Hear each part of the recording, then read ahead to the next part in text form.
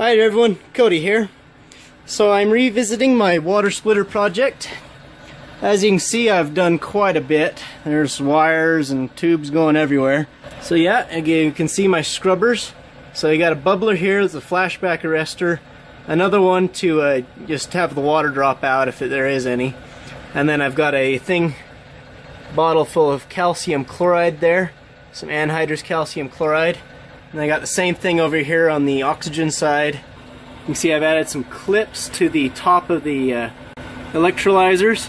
So I got all the wires tied down pretty tight there. Eventually I'll solder them solid. But yeah, I've got the main wires going out. They're hooked up to the solar panel controller at 13.5 volts. I've got it set to dump the power through this cable here. I can dump up to 160 amps.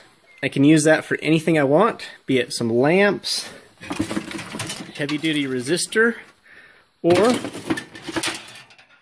my water splitter. I've fixed all of the gas leaks, so there's no gas bubbles coming up through there now. It's all 100% going out through there. As you can see in there, I've got a coil of tubing. There's actually 2 coils of tubings.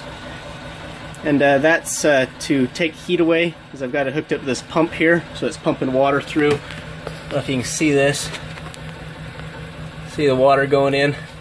Yeah, it's just got a steady stream of water going up through this, so it'll pick up some heat, then come out, and I got a bunch of tubing here, and then back into that bottle. This setup here does work to cool it, but I figure it wasn't enough. Like, if I have this thing running for like 8 hours straight, it will overheat. I mean, it'll never get above the boiling point of water, but this plastic might get soft, and I don't want that to happen, so I've got that pump in there.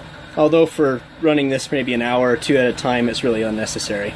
So, let's show you what I'm doing with the gas. You see here, I've got a compressor inside of this bag. Let's go ahead and start this for you.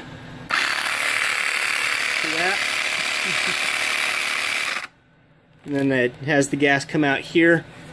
And I've got these tanks here. So I got a little Schwitter valve soldered into the side. I've also got this. Same for there. This is where the hydrogen is going to be. And this will take at least 300 psi pretty easily, so that's going to be a good way to store about 30 to 60 gallons worth of gas. Currently these are vacuumed out. I've sucked all the air out of them, so there's going to be no problems associated with that. Such as what happened over here. This is the hydrogen side, and as you can see, had a little bit of an explosion here. So I've got to make darn sure that I get all of the air out of this before I turn the compressor on. Alright, I think it's been about 4 hours. This is actually the second time I've let them fill up. The first time I let them fill up actually a little bit more than this. And then when I hooked the compressors up, the air just kind of ran into them to fill the void. And so these are now currently at just atmospheric pressure. So now this amount here ought to pressurize it above that, and I'll be able to finally use it.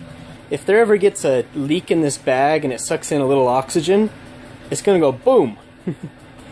And I was hoping to have these set up, like maybe have a tilt switch, like a board laying on it, so it'd automatically compress it when they fill. But I think I'm going to have to figure something else out. So let's go ahead and compress this. Start with the oxygen. I just hooked it up to the thing. There we go.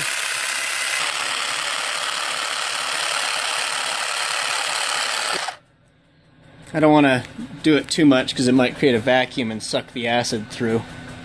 But here we go. I got some oxygen. To get the compressor to run without exploding the gas, I had to flush it with the propane to get rid of all the air. So when I burn this, it might be a bit colored, because pure hydrogen is colorless. But I guess that's fine anyway. It'll be better for the camera. Hydrogen makes a very dim flame. Let's stick a piece of grass in it so you can see it. There you go. Alright, torches are hooked up. Found me some metal. Moment of truth, I guess.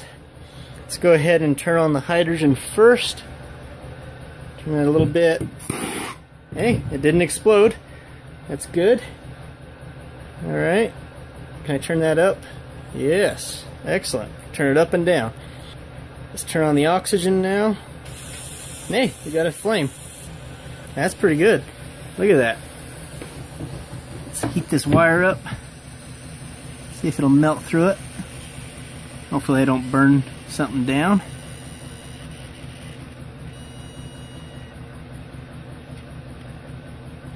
Let's turn up the hydrogen. Let's turn up the oxygen. There we go.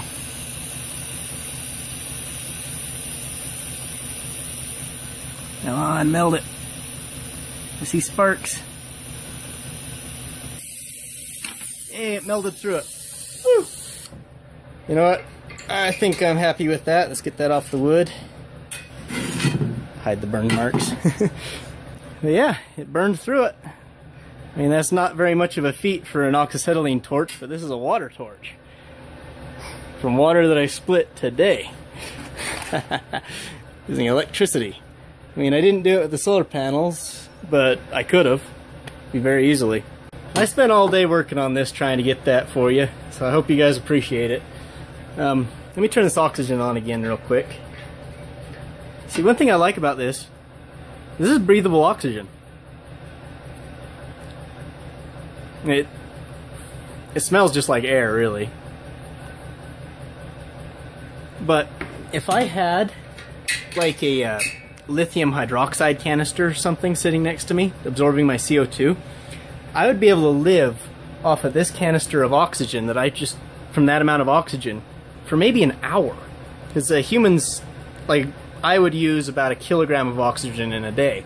This thing produces about 250 milliliters of oxygen per minute, and I use up about 700 milliliters per minute, which means if I just had this about maybe three times more powerful, I would actually be able to live off of it. At least when the sun's shining, I would be able to produce enough oxygen for me to breathe. I mean, how awesome is that I'm able to do that with just this little homemade thing? And this is just my prototype. I definitely want to do something better in the near future. Well, hope you guys enjoyed. I know I had a lot of fun, and I'll see you next time.